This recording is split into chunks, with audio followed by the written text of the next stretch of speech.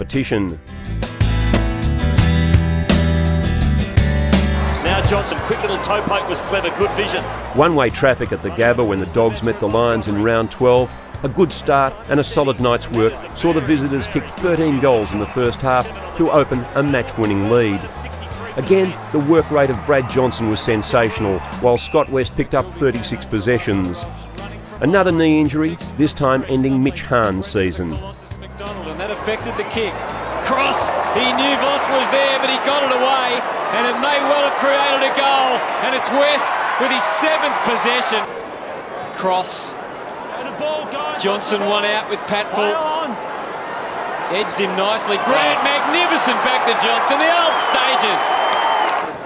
Well beaten in that area. West. Well done by Johnson. Stayed down to allow Montgomery.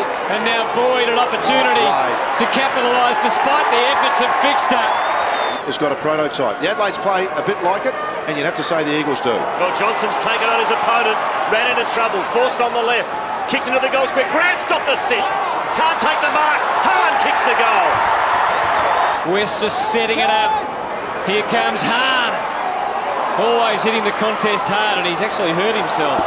Hurt his knee. Yeah, badly. Someone stop play. Knock it out, guys. Knock it out.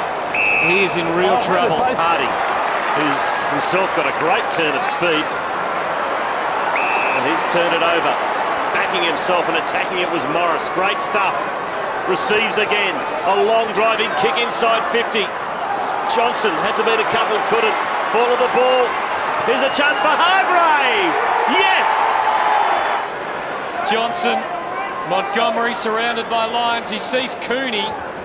Clear on the 50. Time for Cooney. We know he's a highly skilled player.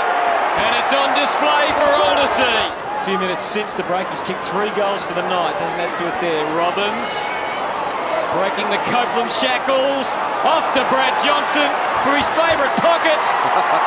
Thank you very much. Yeah. Hope he's as good as him.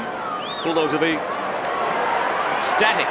So full forward Grant just lost his feet. Here's Johnson. He's got 5. And now he's got half a dozen. Thrust the Bulldogs into attack again. Boyd wades his way through the traffic. Higgins can't from the side. Oh, ordinary collision leaves Charman down. And while he's down, Harris with a fly. McGrath, Gilby, and the run starts again for the Dogs. McGrath's hurt himself. I reckon he might have done a bad hamstring. Here it is through the middle, opening up for Griffin. To the left, to the right, sold it beautifully. And slides it through. Oh, but I think it should go. And there hasn't been a team, as we watch this all unfold here, Bulldogs going forward again, that no one's got down to less than 22 at the moment, so. Now, whistle here. You know, if you need a ruckman, if you lose your 3 ruckman or someone's playing well enough. Anyway, it's through for a goal. To be honest, 7-5 would have been very good for us. So even 6-6 probably coming in at the end, because we've only got, I think out of the Melbourne clubs we've got the most interstate trips, and we've only got 2 left now. So we go over next game, which is West Coast in Perth. The last 9 we got 1 interstate. So we always thought if we could be about even about now, 6-6, with the run home as far as playing at home, we think we come with a surge. 6 to Brad Johnson and the 3 Brownlow votes to Scotty West in a commanding 42-point win.